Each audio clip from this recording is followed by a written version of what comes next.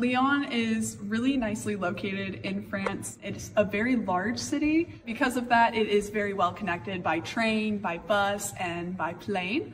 So USAC has given us the wonderful opportunity to take us on 3 trips around the region. So our first trip was in January and we went to which is a tiny village up in the French Alps where we went snowshoeing, and that was so much fun. We also had the opportunity to go to Beaujolais, the wine region, which is just north of Lyon.